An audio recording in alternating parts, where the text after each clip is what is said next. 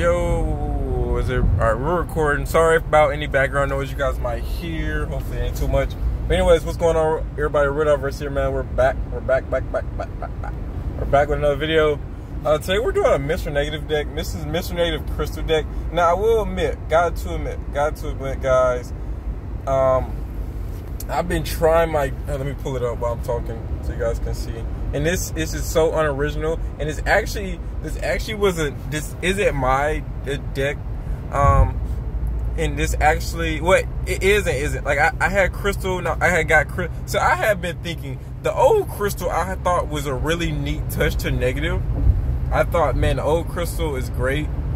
You can potentially pull a new whole hand card of like Negatified cards. But the new one isn't that bad either, especially if you combo it up with like Wong or something. I think current Crystal isn't that bad because you're like, and okay, yes, your opponent draws. This way you're guaranteed to draw 2 negative cards or a negative card if it's just like the one Crystal. But the thing is, yes, your opponent also gets a card pool, but you gain. It's a bigger benefit from you. So I thought about this. I was like, I don't like her new ability too much because of that. This deck still works. I think it worked in the past. Because and this only works with a Zabu. If you're running Zabu, this works really well, right? Crystal, Wong, Jubilee, perfect. Zabu's in there. Zabu's in the mix. He's doing a lot of work in there, making these 3 costs, right? And in the past, this deck would have been even more insane. I think. I wonder if no one ever tried this deck when it was still -2 for Zabu on the 4 cost cards. That would have been pretty nice. But anyway, so yes. So this one, okay, sorry, let me catch my thoughts. Okay, there's one thing I don't like, and I'm going to talk what I do like about this deck. This is one of the first Negative decks I've seen that really is kind of consistent. And Mr. Negative is a deck that's really hardly consistent. This one's pretty consistent. It seems like I always usually have some type of options, like here and there. Jubilee, though, I feel like sometimes is a weird card. Now, Jubilee has a few benefits. If it pulls out Psylocke, there's 2 cards you don't want it to pull out. You don't want it to pull out Mystique, and you don't want it to pull out Iron Man. Those are 2 very bad cards. No synergy at all with Jubilee, which is why I wasn't the biggest fan of her being in this deck. Like I said, if this was my deck, I probably wouldn't have had Jubilee here. But I seen it, and but this deck was an old build for the old Crystal ability, not the new one. But I think it still works, so I wanted to try it out. I really wanted to play Negative again. Since hitting Infinite, I was like, I just want to switch back up to something maybe not as consistent, but something I enjoy playing. And Negative's one of those, and Surfer's another one, but Surfer's also mildly inconsistent, and it feels underwhelming a lot of the times. And it seems like even if you get the perfect Storm Juggernaut every game, it just didn't always feel safe, especially if. And I guess the thing was, and I didn't attempt this too hard, but you really got to make sure you pick a lane that they're not gonna pick when you play Storm, which can be easy or it could be hard. But normally, but yeah, there's so many things out that kind of counters it. Like Jubilee, for example, counters Storm. Another deck that's running another potential. Anything that can keep a card there, like what is that 3 cost card? What is his name? This is so irrelevant that I don't even want to pull it up. Brood. I don't know why I could not think of Brood's name, bro. Okay, Brood. But anyways, all right, we're off topic with it. Yeah. Okay, so this deck works really consistent. It feels like anyway, right? So you have multiple ways to get Negative out. Psylocke, Zabu, and then Jubilee if you just don't even pull him, if you're lucky. And if you don't get him, you're okay, you're still in good shape. If you get Wong, Black Panther, or Artem Zola, which by turn, you really only need Wong on draw. Like if you see Wong, you have plenty of time to draw Black Panther, Artem Zola. So if you have two of the 3 off rip, you already should be pretty set. Long as you have Wong, usually you're set, because you need him turn 4. But you should be able to draw in like in 6 pulls, you should be able to draw Black Panther and Arnim Zola. And if you got Crystal, you're for sure gonna draw potentially one of those if you can get like Zabu down or something like that, right? So anyways, there's a lot of options here, and then you obviously still have Iron Man, Ironheart options. So there's plenty of options. Usually I like to throw in a Bass in this type of deck, which Bass actually would be okay here, but it would be quite the chokehold on Black Panther and limit him. It'd be a -2, so it's just not worth it. But everyone else I think benefits decently from if Bass was here, but it's no need, because especially it doesn't interrupt the deck either, because you still can play Zabu, Psylocke turn 2, -3, even with a Bass. So I think if I was to take maybe a card out, I would probably take Crystal out and pit Bastin. Or I could, yeah, because I think Magic's really relevant at times, especially at extra draw. And yeah, and that's another synergistic effect is Magic. Is so many cards that really have synergy here. So yeah, I really enjoy it. Really enjoy this deck, and we're gonna get some gameplay in just a second. Like I said, things I don't like, Jubilee. Jubilee, okay, if Jubilee pulls Iron Man, that is kind of okay, great, nice. But what you don't want with that is you can't copy it with Mystique. So then you just don't want to see Mystique. There's no other card here that is, well, I guess Wong. I was gonna say there's no really other card you really have use for now with Mystique. I guess Wong, but Iron Man and Mystique is like the main combo you want, and you can clearly still copy your Wong and do plenty of things with that. Maybe like an Ironheart, like a quadruple Ironheart would be pretty great. You know, big Crystal would be great. So a lot of good things. Also, and every card in this deck does want to be negative. Like it benefits, except Crystal doesn't have. It's neutral on Crystal, but usually with Zabu here, we're playing Crystal at a lower cost. So this deck usually works pretty well, like I said. So let's get a game in. Like I said, Jubilee is just kind of one card I'm just not the big fan of. But I will note, I felt like I played this. It is way more consistent than some of my other negative decks. Except there is one other negative deck that I used that got me to Infinite my first time. And I have yet to see anyone like copy it. It was very intricate, and it's hard to copy because it uses a few like high level cards like Bass and not high, like Valk and a few other cards. Okay, so like I said, good deal. Yep, that is okay. If we get Zabu in return, that would be great next turn. I would rather play Zabu than Psylocke here. Okay, no deal. But at least we get the negative. Can get. Is this like a Murder World day? I need to check and see. It's today, because I've seen Murder World so many times today. I don't know what's going on with that. All right. Well, good thing is we haven't pulled Iron Man yet, so he's looking like our winning cause here. Another thing too you want to do is kind of really make sure you leave a lane open for Arnim Zola. You really want him to be open. This is a good day to play the show in there. We pretty much almost can snap. We're not gonna snap though, obviously, for obvious reasons.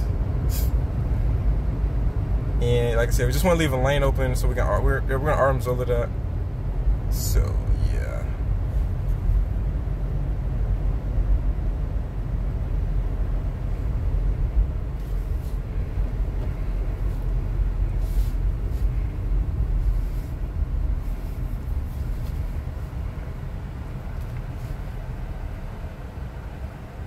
Oh, nice. Black Panther.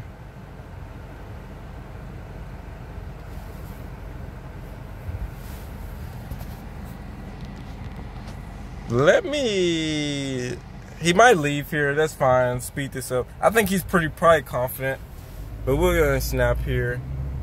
Like, he might have forgot we played negative. But anytime you see a negative depth snap, just leave because you know they have Iron Man. But there is like a potential. I'm pretty sure this guy's running like a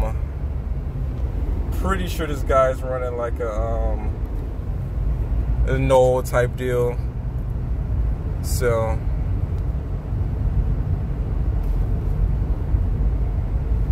And it doesn't even matter which order these two go, honestly. And yeah. Either way, this is fine. Whoever he wants to copy is fine. Wait, how he play that many cards? Oh, one of them must be whatchamacallit. Anybody but, okay, if Wong goes first, cool. Now I want to see Black Panther for sure. Now, actually, I should have just strictly left it at them two. Okay, good. Yep, good deal. Yep. Nice, yep. And that's the standard. Like, we didn't even need to, yep, and then I knew he was gonna Shang-Chi us. I knew he was gonna I was wondering how he was able to play so many cards. You gotta expect that when you see and I fell for that plenty of times myself. I love it too because people are so baited. If you got and yeah, it's a good chance you're gonna have priority in this type of deck. Yeah, not always, but if you guys are both playing just one lane, then you're in good shape to kind of win. So yeah, pretty undefeatable. It's just really consistent, and at the end of the day, you have reliable. And listen, I preach this. Go look at any. I'm not sure on the exact videos, but go just check some of my other videos. I always preach this every time with this game. Is that if you have a deck that is like move deck needs to kind of be strictly move, but there are other archetypes like negative that needs more than one thing going on. You cannot just have a solo negative deck that focuses on just getting cards negative. You need to be able to win without ever drawing negative, Mr. Negative. You need to better win without drawing a certain card, right? Anytime your deck relies on one card, then you probably aren't. It's not going to be consistent off that alone because you're going to have like 80. You're going to have about 20% of games you're not going to draw the card off rip, and then another like 50% of those games you're not going to draw him before turn 4 or 3. So. Like now we're gonna play Psylocke to be safe next turn. We want to keep a lane clear, so we see middle Fist Tower's okay lane to play on. So we want to leave. We want to put up okay good, and we do draw him.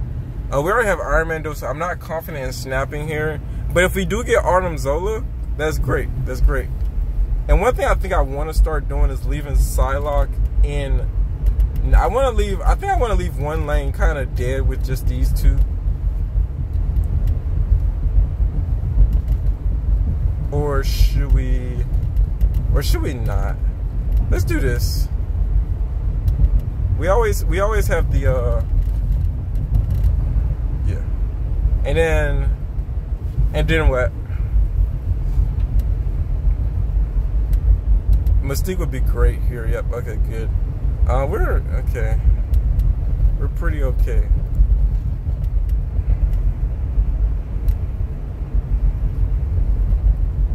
I want to save room from Arnim, so I'm not going to play him just yet. Just yet.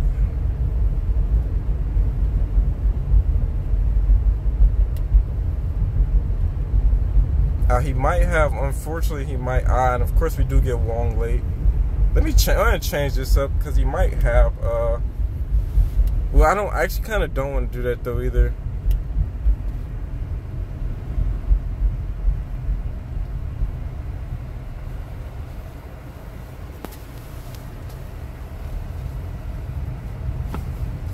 We really don't need to, but if he pulls out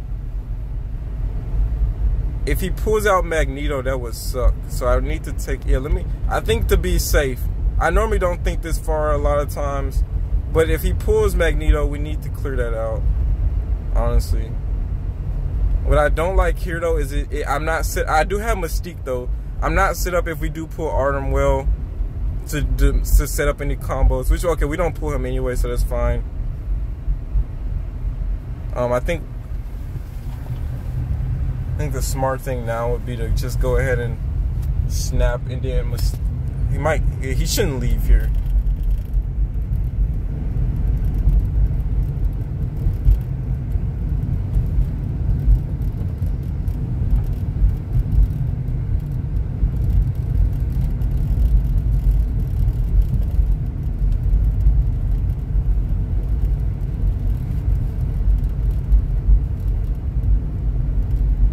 It's just now. It's just we want to catch. Wait, can we do it? We can't do nothing else, right? Oh, because Iron Man is 5. I normally like it when it's Mystique, but then negative go becomes. Actually, let me do it like this. Yeah, that should give us a little bit more power.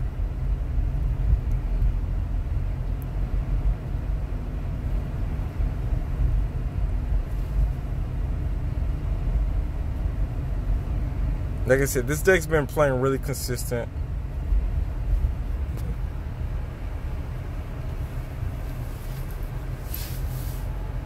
Doom, not the happiest to see him. And okay, we do have Jubilee.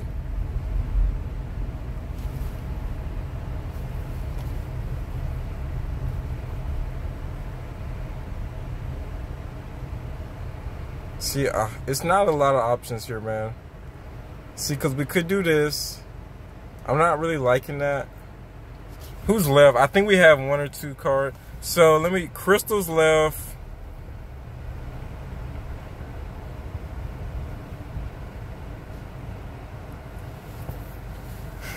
Crystal's left, and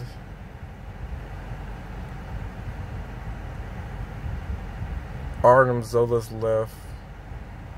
I need to find the right lane to Arnim Zola.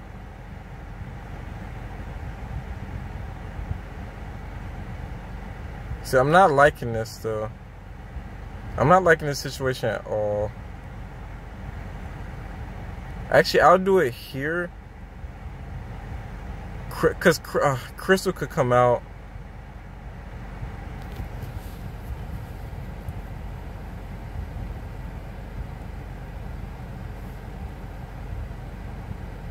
Dude. Gosh darn it.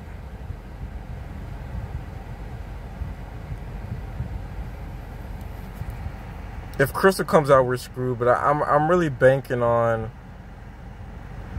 I really think we're gonna end up getting Arnim Zola. Oh God. Oh, this guy wasn't playing. Yeah, we need Arnim to win anyway now at this point. And we get Crystal. Yep. I knew the 2 cards left. And we got the wrong one.